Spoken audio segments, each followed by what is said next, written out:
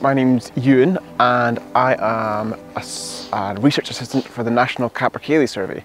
So I'm going to walk 2 kilometres of woodland along a triangular path, and if I see any capercaillie, I'm going to make a note of it. I'm going to stick to the line that is marked as that triangle drawn on the map there, as close as possible.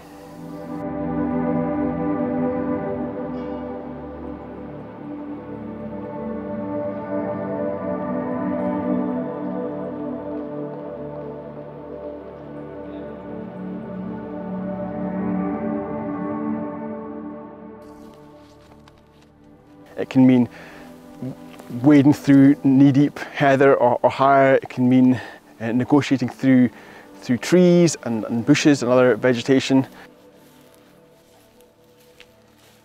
So it's important to pause, because sometimes the capercaillie are not going to flush out the tree immediately. They're much more likely to flush if I pause and stop. So it enables me to be more certain of picking up any capercaillie that are actually in the area. You know, if they don't flush, I could easily walk right past it without seeing it. So by pausing, that makes them more likely to actually take note of my presence and flush, which is when I can spot them and record that they're there. I've just found this feather. I'm pretty sure it's a hen capercaillie feather.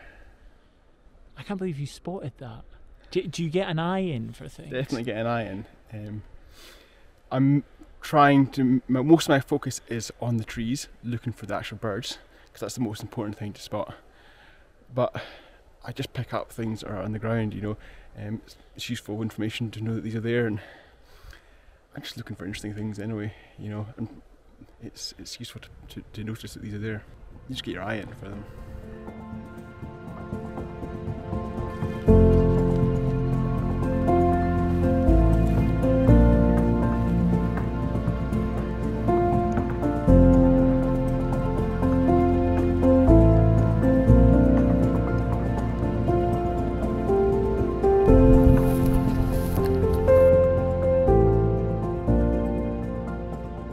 What was that? That was a cock capercaillie. Very nice looking male, just flushed out of this pine tree over here. I'm happy. That's made my day. Now to the science bit of recording where it was and what it was.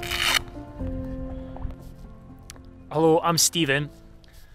I'm filming this piece.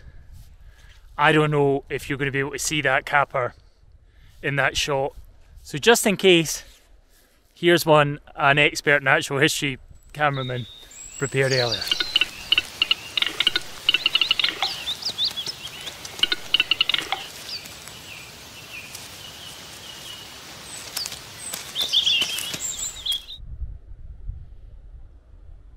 It's very important to get an accurate measurement of where it was and how far away it was, so that all that information gives an accurate estimate of the population. But it's a thrill to see one, for sure.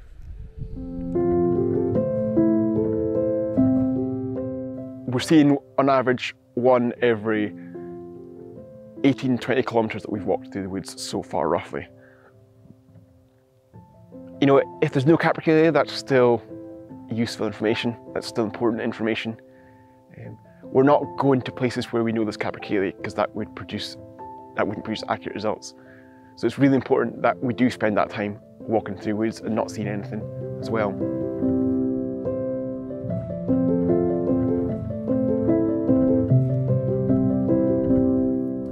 We are mindful of the disturbance that we are causing to the birds, and we don't go out when conditions are too extreme. If it's too cold, if there's too much snow, then we stay at home and let the capercaillie just get on with surviving.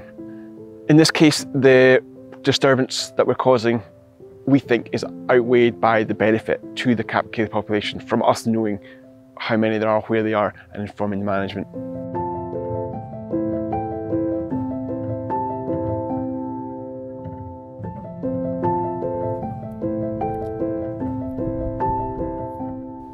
Now that I know where they all are, I'm not going out in my spare time and chasing after them. You know, it's important for me that I let them be, that I've come into their world, into their home, and disturb them, that I then go away and and give them a bit of peace and quiet again afterwards.